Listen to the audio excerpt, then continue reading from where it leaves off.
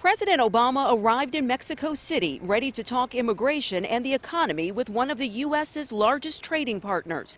He previewed his trip before leaving Washington. I'm going to be working to deepen our economic and trade relationships across Latin America, relationships that create jobs and growth here at home, and offer our businesses growing markets where they can sell more American-made goods and services abroad. Some 6 million U.S. jobs depend on trade with Mexico, and the economy and immigration go hand in hand.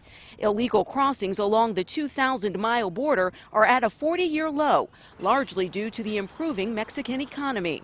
The White House will also be looking for continued cooperation on border security. More money to secure the border is part of the sweeping immigration reform Congress is considering. Mexican President Enrique Pena Nieto shares some of President Obama's other immigration goals, including a guest worker program to safeguard the rights of Mexican workers. Mexico desperately needs the money that the Mexican immigrants are sending back home to their families.